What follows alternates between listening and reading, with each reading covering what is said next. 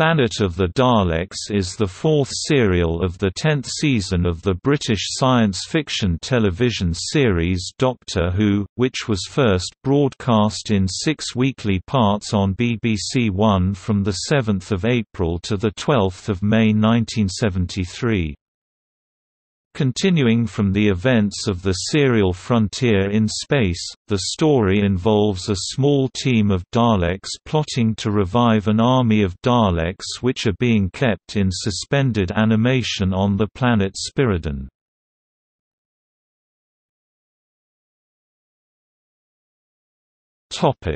Plot.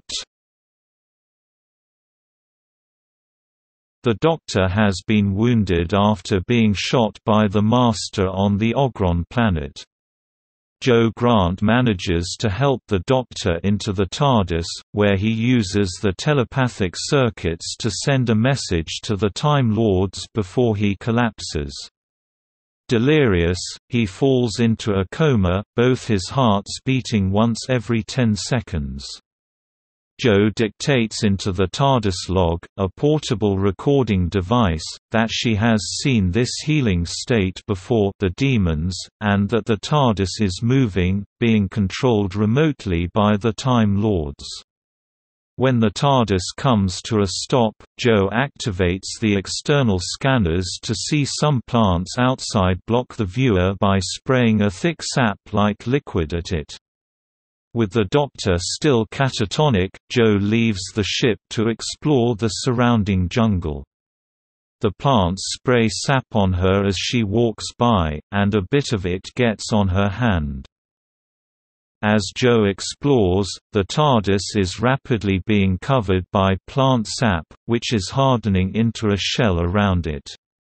When the Doctor awakens, he finds himself sealed in and the oxygen in the TARDIS cabin rapidly being used up. Activating the emergency oxygen supply, he discovers the tanks almost empty, and starts to suffocate from lack of air.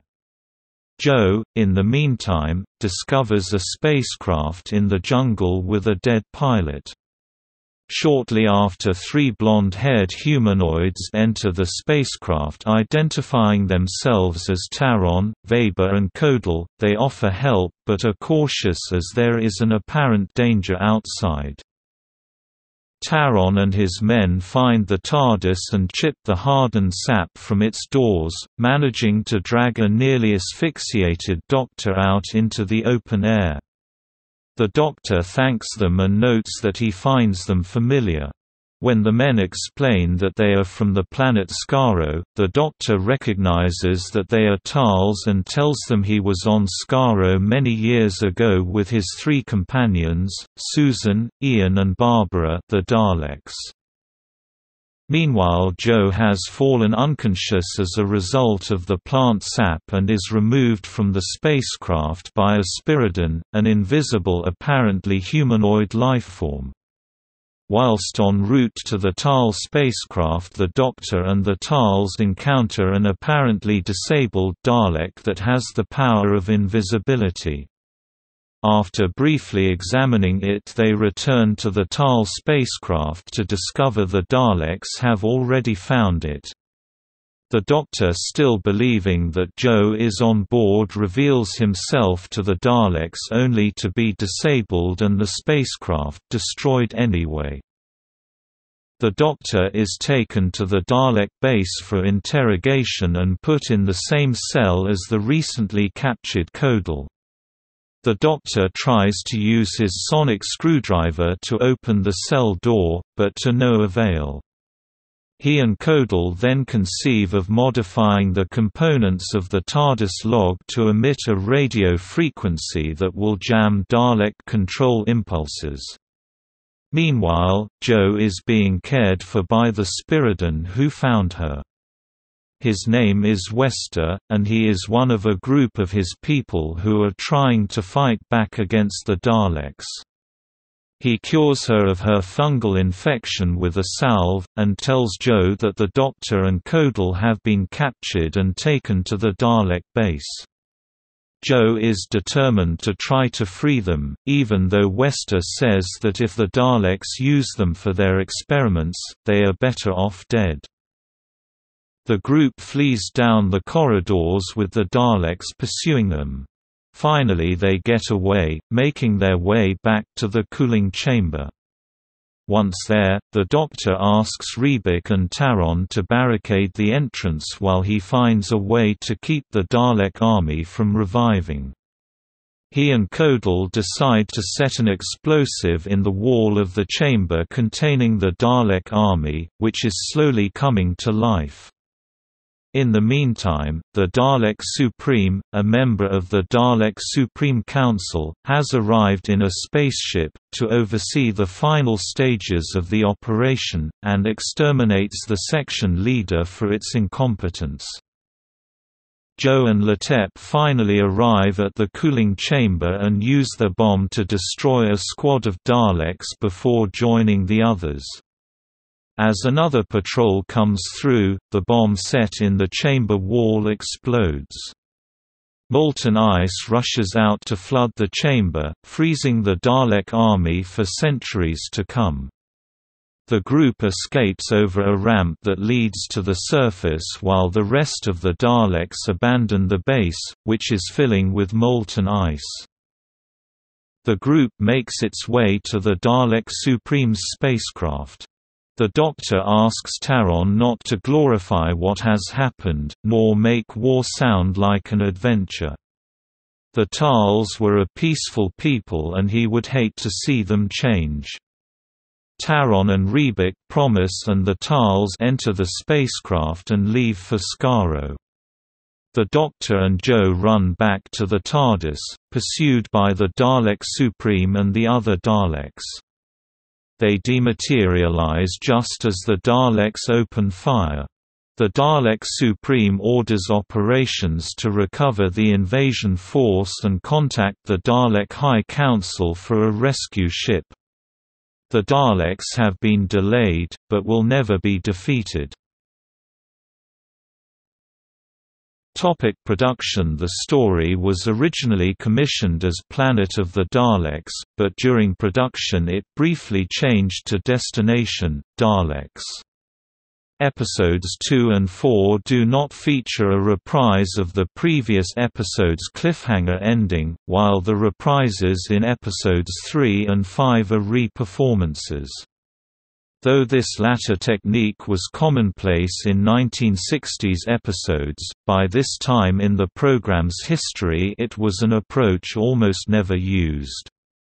The Dalek Supreme in this story was a modified prop from the film Daleks Invasion Earth 2150 AD 1966 that had been given to Terry Nation. Its eyestalk has been replaced with a conventional torch, which flashes when it speaks. For many years Episode 3 of the serial existed in the BBC archives only as a black and white 16mm telerecording, as the 625-line Color PAL transmission master videotape for that episode was wiped for reuse by the BBC in 1976. Episode 3 was restored to full color in 2008, using a combination of computer colorization by Legend Films with software developed by the Color Recovery Working Group. This version was released on DVD in 2009. The color masters for the other 5 episodes are still extant.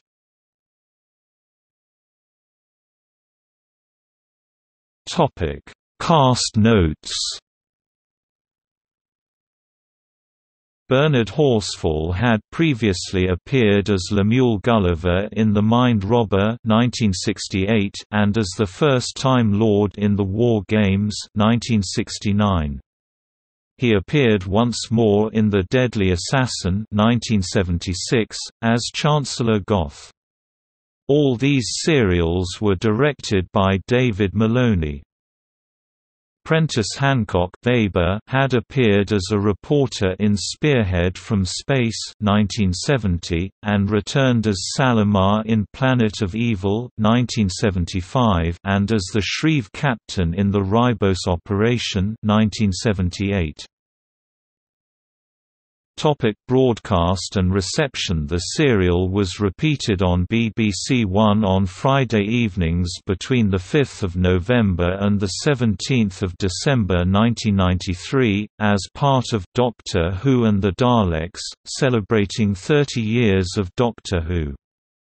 Each episode was preceded by a specially made 5 minutes vignette, which were bigger on the inside, The Antique Doctor Who Roadshow, Missing in Action, I Was That Monster, The Master, and UNIT.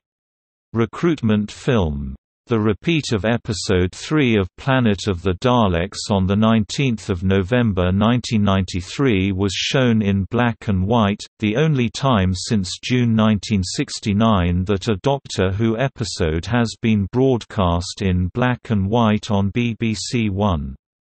The ratings achieved were 3.6, 4.0, 3.9, 3.3, 3.3 and 3.5 million viewers respectively. Paul Cornell, Martin Day, and Keith Topping gave an unfavorable review of the serial in the Discontinuity Guide 1995, writing that it was a typical coincidence-based Dalek story of hammy deaths and ridiculous escapes. A reworking of the themes and set pieces of the Daleks, with pacifism and an anti-nuclear stance becoming weak monologues on bravery and caution. In 2010, Mark Braxton of Radio Times described Planet of the Daleks as an exciting story, but a tawdry spectacle, with it being continually compromised in production values. While he found that some elements of the story were enjoyable, he felt that it lacked emotional continuity and the Daleks did not impress. DVD Talks John Sinnott found the story more enjoyable than Frontier in Space, praising the way Nation filled the plot with creative other-worldly creatures and devices and used them nicely to move the story.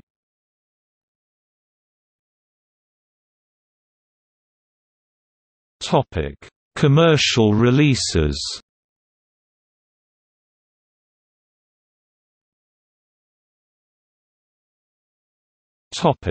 In print.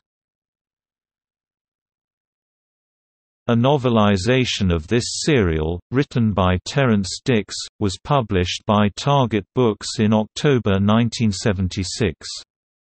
The novelization opens with the cliffhanger from Frontier in Space of a comatose Doctor pursuing the Daleks through space, even though this was removed from the Space War novelization.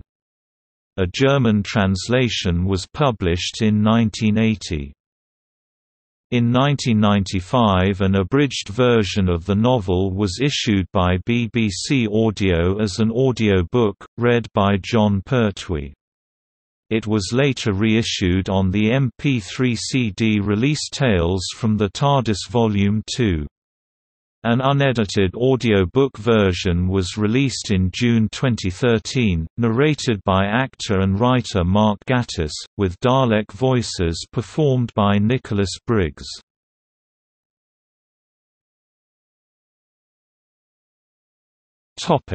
Home media.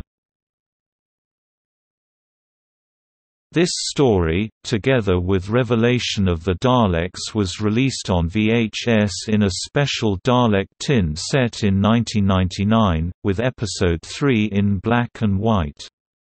The stories were released on VHS individually in North America. It was released on DVD alongside the previous story, Frontier in Space, in the box set, Dalek War, on 5 October 2009, with Episode 3 now restored to full color.